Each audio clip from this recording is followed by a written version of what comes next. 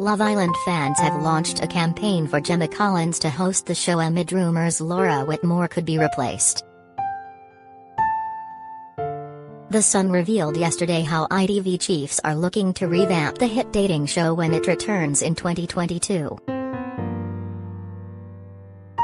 While Maura, Jama and Maura Higgins' names were thrown into the ring, fans have been calling for Gemma Collins to take the role instead. One person said, "We need Gemma Collins as next year's host #Love Island." Another added, "If Love Island producers were smart they'd get Maura, Jama or Gemma Collins as the presenter next year." A third remarked, "Either get Gemma Collins hosting next year or add a ton of bisexuals to the mix, otherwise #Love Island is well past its pasture."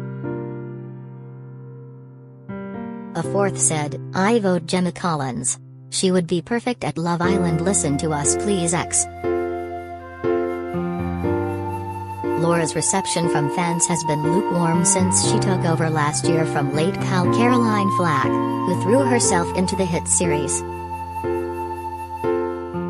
Maura was a winner with viewers on Crouchy's year-late Euros and Maura shown as the host of Glow Up Ireland.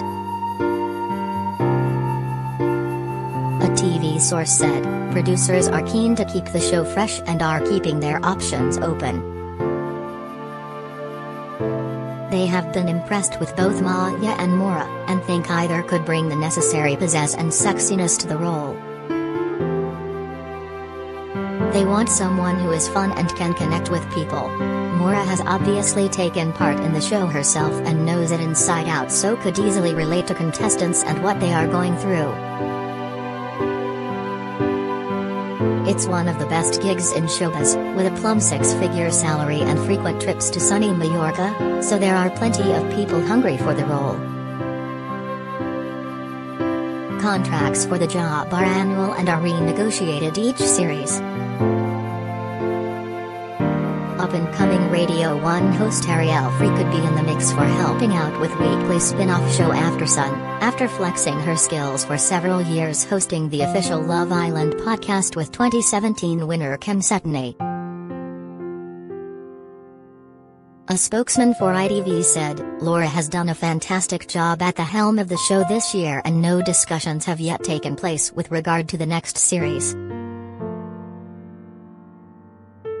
Laura, whose hubby Ian Sterling provides the comic voice-over commentary for the show, reunites with the finalists on Sunday to film Love Island's reunion special, marking the end of this year's run of the series.